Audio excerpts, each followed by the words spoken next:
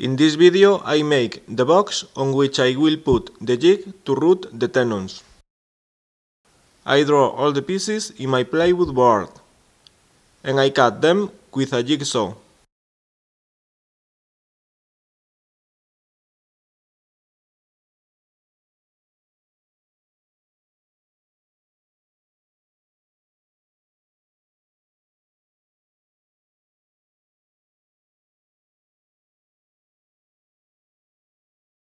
I sand the edges and I begin to assemble the box. I put the front in the middle of the base and I draw a couple of lines to know exactly where to screw the sides.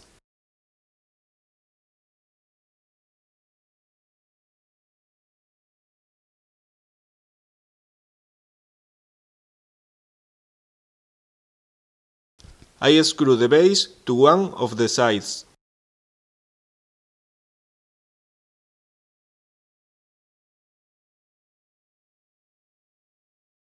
With the help of a square and a clamp, I put a small piece of plywood that will help me to put the front in place.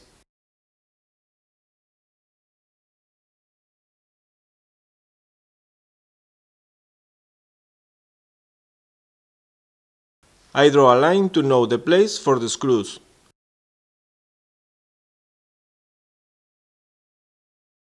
The top of the front must be flush with the sides.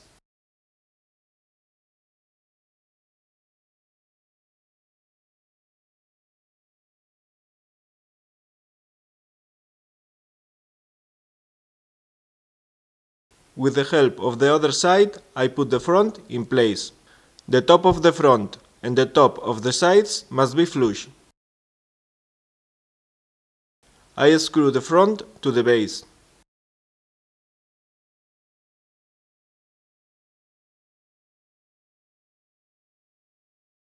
And I assemble the other side.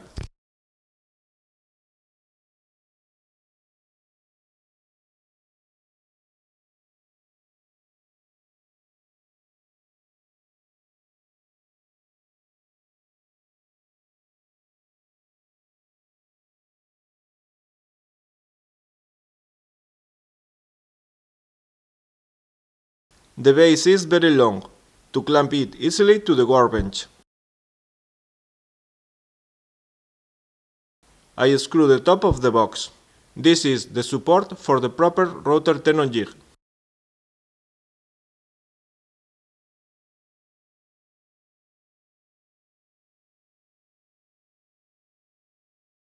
I have to check if everything is okay.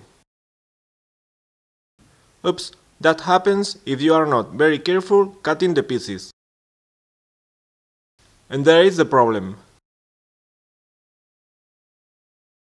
I will have to rasp to lower that side in the front top. It is just a moment using a rasp.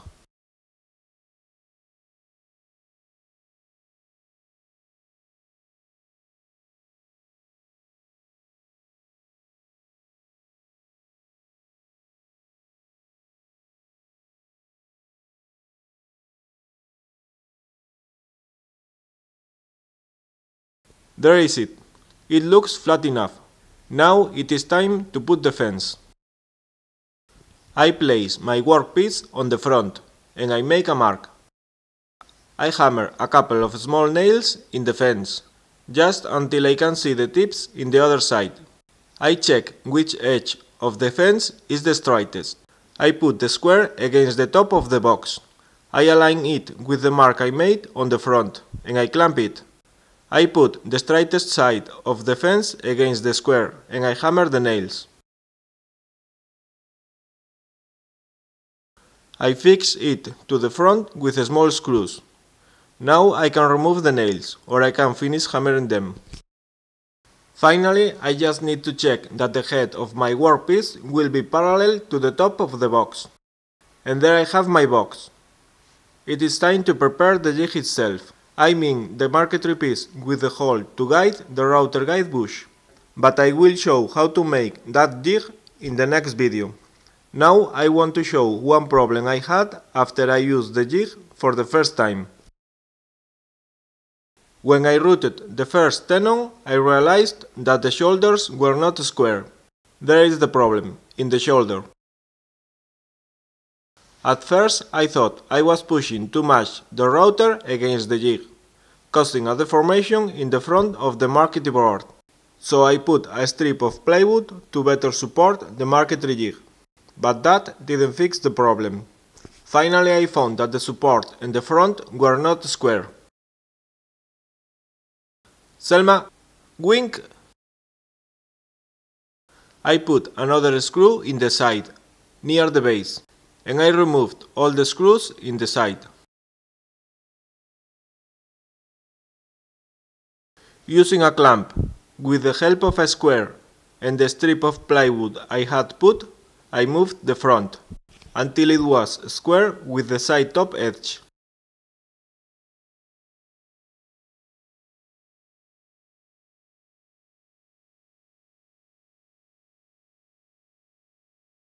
I had to drill new guide holes for the screws. I screwed the pieces.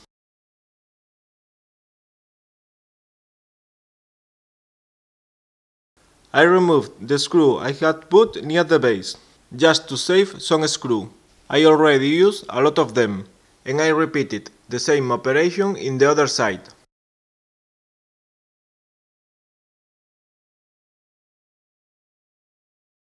Finally, I checked that the front and the jig support were at 90 degrees before I route again.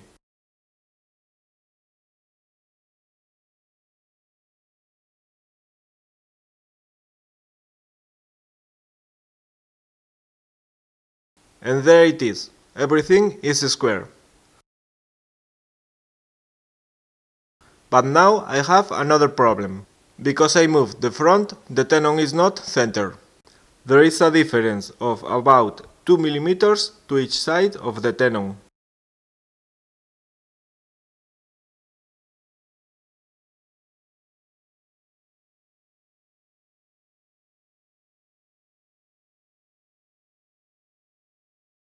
I try to move the jig support 1 mm in the same direction I moved the front.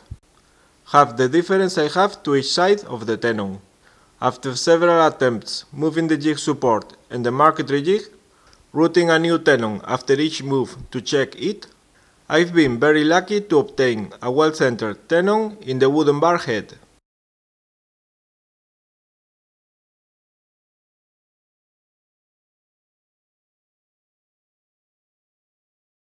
Now everything is okay.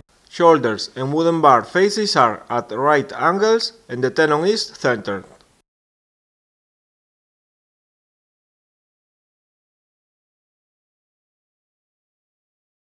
Now you know. When assembling the box, remember that you must make sure to put the front and the jig support at a perfect 90 degrees angle. In the next video I will show how I made the marquetry tenon jig to guide the router. If you don't want to lose it, remember to subscribe to my channel. In the information below this video you can find the link to the article in my blog, with the plans and more information about this router tenon jig. Thanks for watching.